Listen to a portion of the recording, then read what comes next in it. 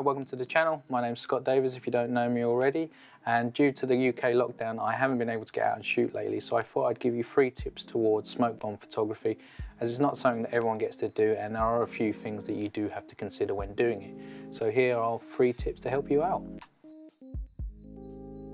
Tip number 1 is the wind. May seem like a no-brainer, but the wind can affect the results of your images quite dramatically, and there are some things you need to take into consideration. Number 1 is the direction of the wind. If the wind is blowing towards you as the photographer, you will find the smoke come straight towards you and will completely cover your frame when actually shooting your photos, which also means that you're just going to end up with a big cloud of pink or blue smoke depending on the colour you choose, which is what nobody wants.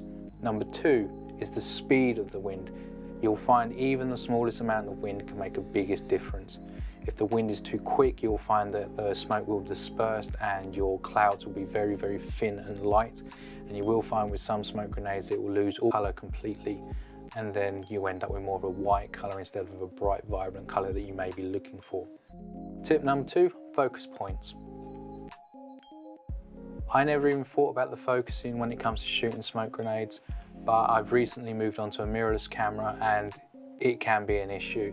For those still shooting on the old style of digital SLRs, it's not so difficult. You can just set your single focus point and you'll find that most of the time the camera does aim where you want it to go. But with the mirrorless side of things coming in now, and a lot of face detects, the eye detects, the animal detects, you'll find that your focus tends to hunt quite a lot. So it may be worth switching over to either a singular point focus or an area point focus, because that lens will be hunting the whole time the smoke grenade is going off and you don't want to miss the shot when it comes up. Tip number 3, model movement.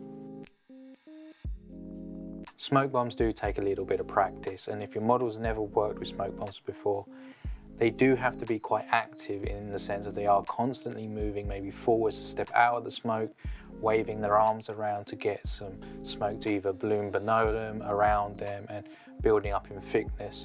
So they're going to have to be quite active more than usual. I'm not saying Olympic runner are active, but they are going to need to get used to moving around. The best bit of advice that I can give for this is have your model wave the smoke around, maybe below them a little bit. When the smoke builds up a little bit too much, step forwards and out of the smoke as you step back as the photographer, and keep repeating it.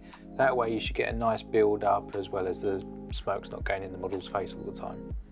And one last bonus tip, I thought I'd have to throw this in there. If you can afford it, try to buy some extra smoke grenades. No matter what you think, you can never have enough.